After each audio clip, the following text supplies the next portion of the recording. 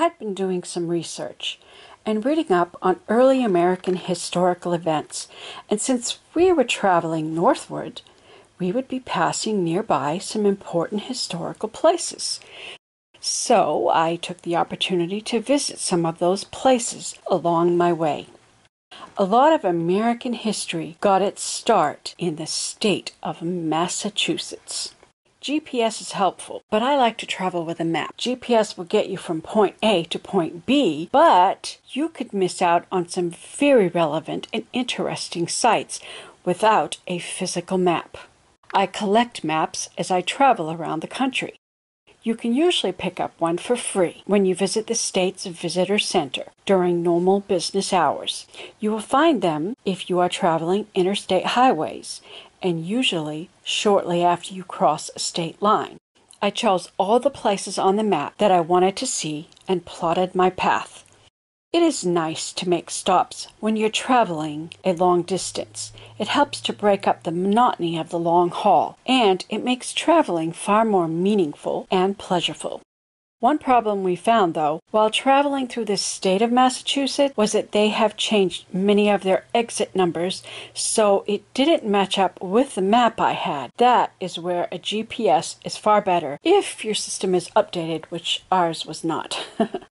First place I wanted to see was Plymouth Rock in Plymouth, Massachusetts, the very place where the Pilgrims first landed. They traveled on the Mayflower when they took their sea voyage from Europe to the New World. There was a rocky little bay where they must have docked their ship. The famous rock is currently sheltered by a colonnade and is open to the public. This is a popular site for tourists because nearly everyone in America knows about Plymouth Rock and the Pilgrims. The Pilgrims were fleeing religious persecution with a dream of having religious freedom, which they would find in America. This is the location where our country began.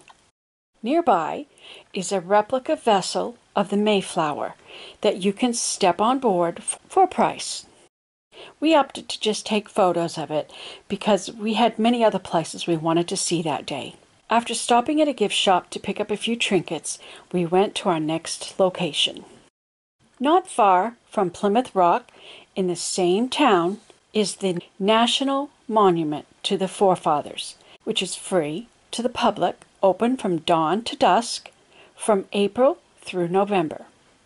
This impressive statue, made from Maine granite, stands 81 feet tall, from the ground to the top of her head. The weight of the monument is 180 tons. The first cornerstone was laid August 1st, 1859. It was completed 1889, built to honor the passengers of the Mayflower. It was built by a Boston sculptor named Hemet Billings. It has allegorical figures depicting the virtues of faith, morality, education, law, and liberty. Towering high in its majestic splendor, the central figure of the monument is Faith. She stands upon a main pedestal, 1 foot resting upon a replica of Plymouth Rock. She holds an open Bible in her left hand. Her right hand points heavenward.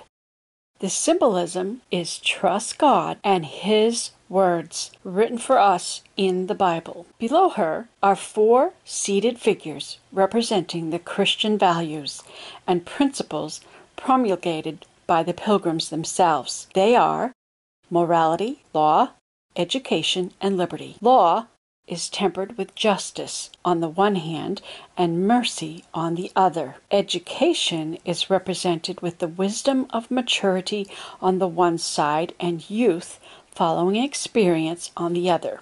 Liberty is accompanied by peace on the one side and overthrow of tyranny on the opposite side. The main pedestal has 4 polished facades.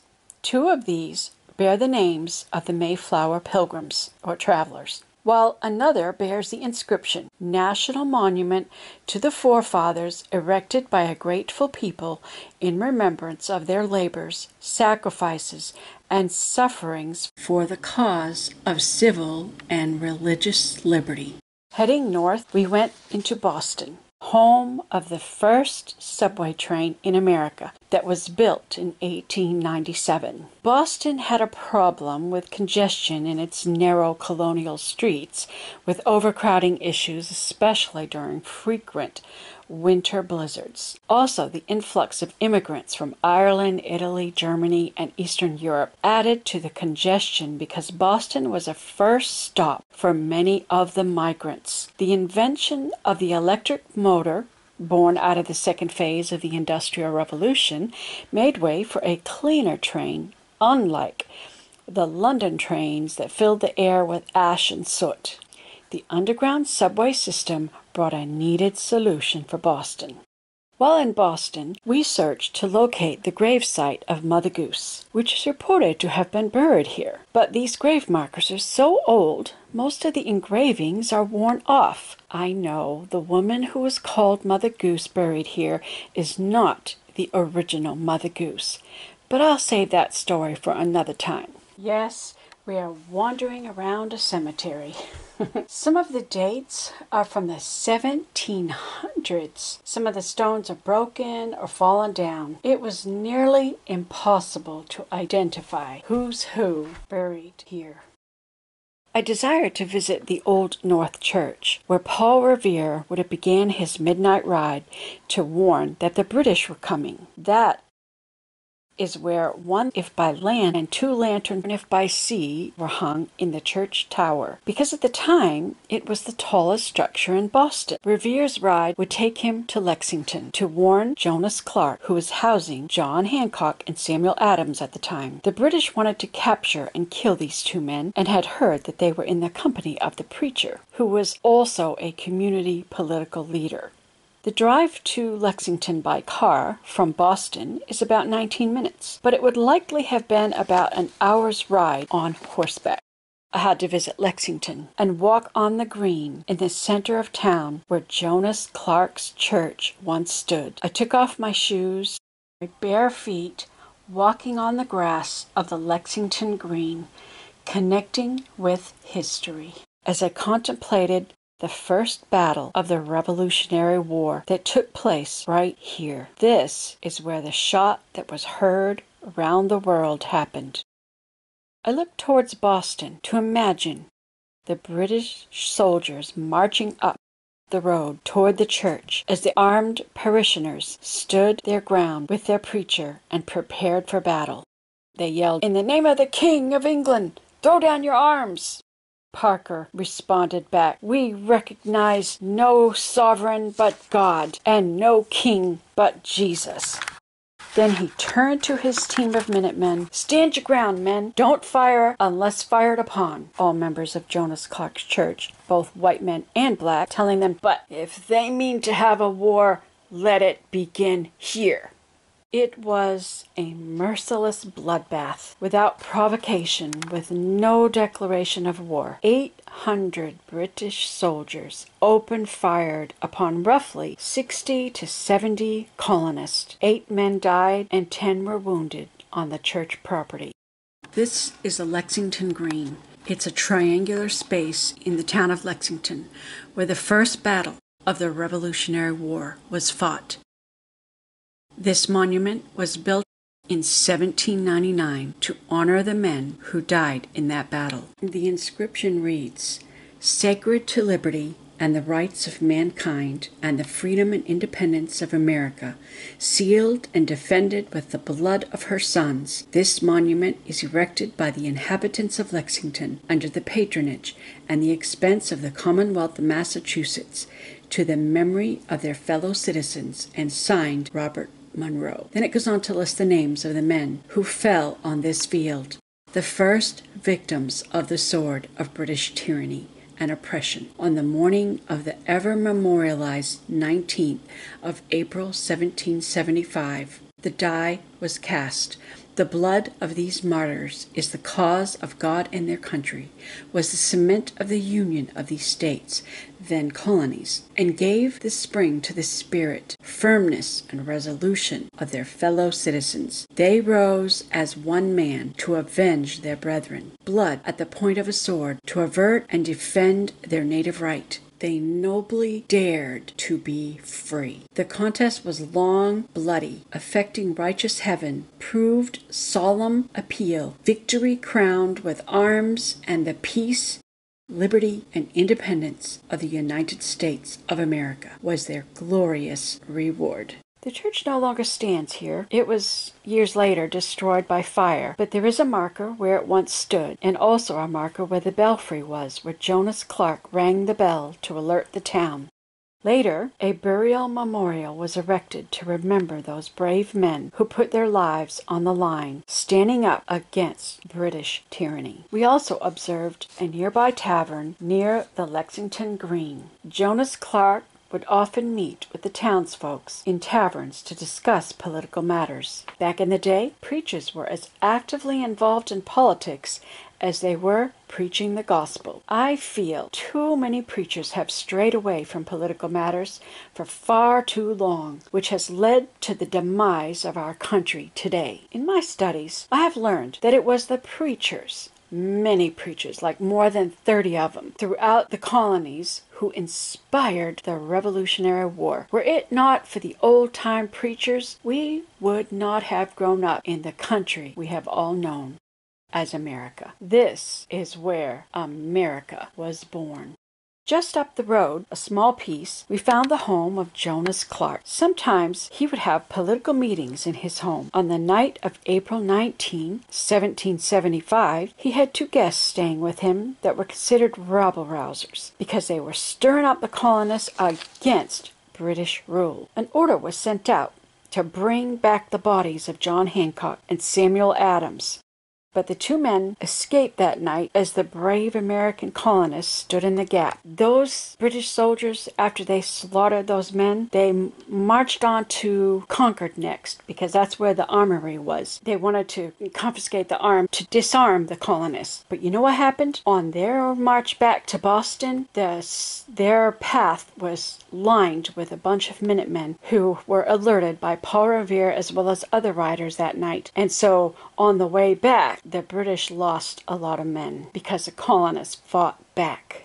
Here we are, standing at the original home of the preacher, Jonas Clark, who led his community in religious and political matters. Here is a look at the community where his home sits. His home is on Hancock Street, not far from the Lexington Green. One observation I made outside Jonas Clark's home was that he had an herb garden planted right there on his front lawn. The practice of a grassy green front lawn became a fashionable thing, but it wasn't always that way. People used to grow their own vegetables and herbs. It was only gradually over time, as markets and grocery stores were developed, that people who had the financial means could go to market to buy what they needed. So the grassy green front lawns became a symbol of prosperity, showing that they could afford to buy what they needed instead of growing it themselves. I think we should go back to growing our own food,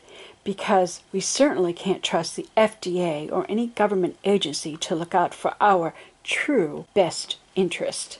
Heading further north of Boston, we stopped into Salem, Massachusetts. I'm sure you've heard of it. The place where the famous Salem witch trials took place? That's not why I came here. I was more interested in searching out the roots of a preacher named Roger Williams, whom I have studied. Williams was the first Baptist preacher in America. He started the first Baptist church in America. He was also the first individualist, and he was the first preacher to be banned because of his preaching. By many, he was considered a radical with radical ideas. Roger Williams grew up in London in a time of religious conflict and persecution, but at the tender age of 12, he aligned with the Puritans and Separatists of London, departing from the Church of England, which displeased his father. He held memories of old England and of Captain John Smith and the Pocahontas Maiden. Roger Williams became the personal chaplain of the Pilgrims who sailed to the New World on the Mayflower. He later accepted a call to Salem, Massachusetts, to minister there. Williams became impassioned with the possibilities of freedom and separation from the chains of the standing order, away from the pressure of England's black hats. He was being carefully observed by the black hats. The fight for religious liberty began in earnest after 14 persons were rounded up and sent to prison in Bristol for refusing to pay the minister in Freetown, Massachusetts. The General Court required every town to support an Orthodox minister, and punishment was prescribed for any that would refuse. And the tyranny that followed created a blight on the history of New England.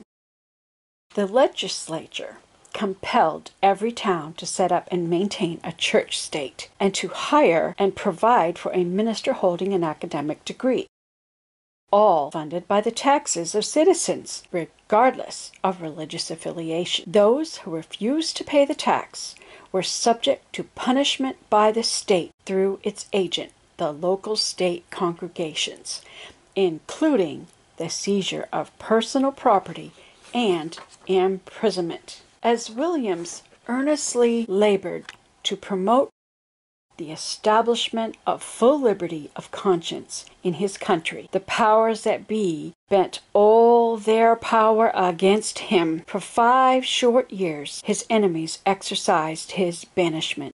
His ideas of freedom of worship was considered dangerous, and it would upset the social order of the Massachusetts Bay Colony. In other words, the leadership wanted to maintain their control over the people, and anyone who had dissenting beliefs was considered troublesome. Does that sound familiar with what we're seeing today?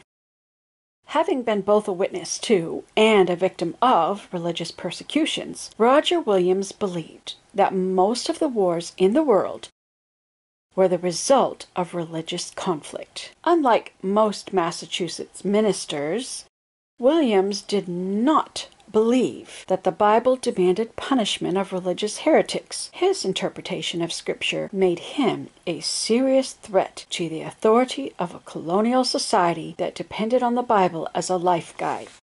Our historians have failed to remind us that the church-state marriage in Massachusetts remained in place for over 160 years, past the time of the Revolution. European influence of a dominating culture brought devastation. Homes were stolen, property taken, and banishments were effected. There were beatings and imprisonment, whippings and hangings, a spectacle in crimson red. Although his Salem congregation embraced his teachings, the ministers and magistrates in the colonial capital did not. Williams' ideas grew even more radical. Roger Williams believed the civil magistrates had no right to restrain the consciousness of man, or to interfere with their modes of worship or religious belief. The court at Boston called for the removal of Roger Williams for his stand against these unjust laws. They offered the people a choice: lose the beach at Marblehead or lose the preacher. They chose to keep the beach and get rid of the preacher. This is the same Salem, Massachusetts, where 57 years later the infamous witch trials took place, and the violation of Psalms 105:15. The courts moved swiftly to remove him with talk of execution. He was to be banished on September 1636, but he did not show up for his banishment. He fled to find refuge with the savages, the Narragansett Indians. I think the savages were really the ones he left behind. I'm going to have to do a separate video just on the fascinating story of Roger Williams, because his story is so relevant to what we are seeing happening today. And if we do not learn lessons from history, we will surely repeat the same mistakes of the past.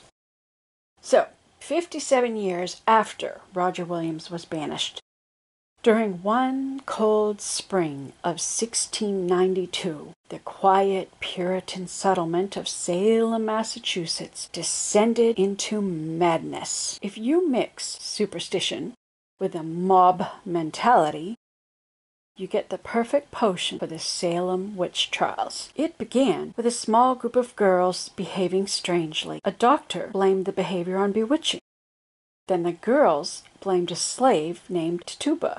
Rather than professing her innocence, Tituba confessed and alleged that there were other witches in their midst.